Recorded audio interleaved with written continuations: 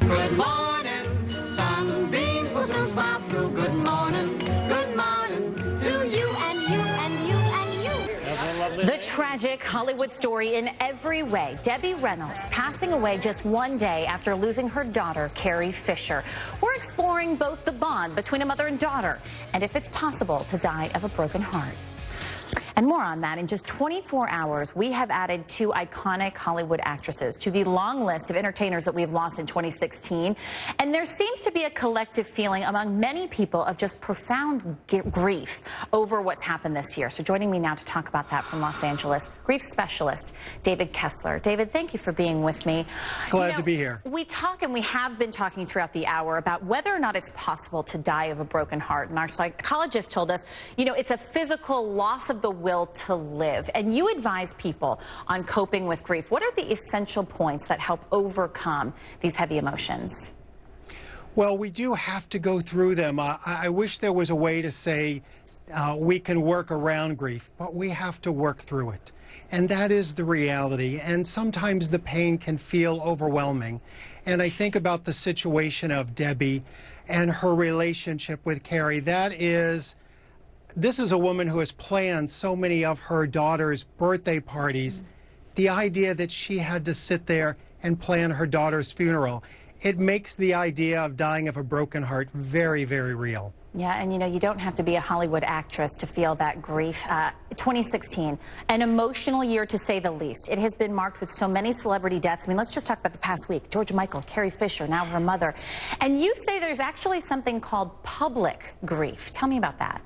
Absolutely. It's different from the personal grief of our loved one dying.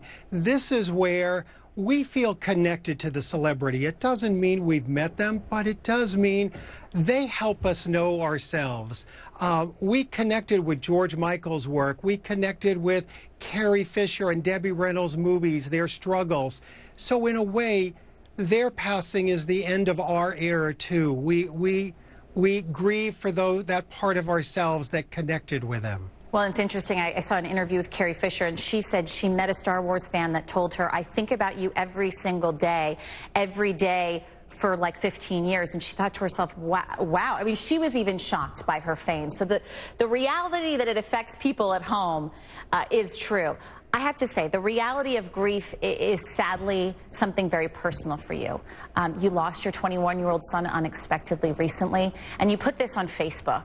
It broke my own heart, and I am so sorry for your loss. This is what you wrote. You said, even through grief, even though grief is my work, nothing can prepare us for the death of our child. I have an even deeper understanding of the shattering pain of this loss. What did you come to understand?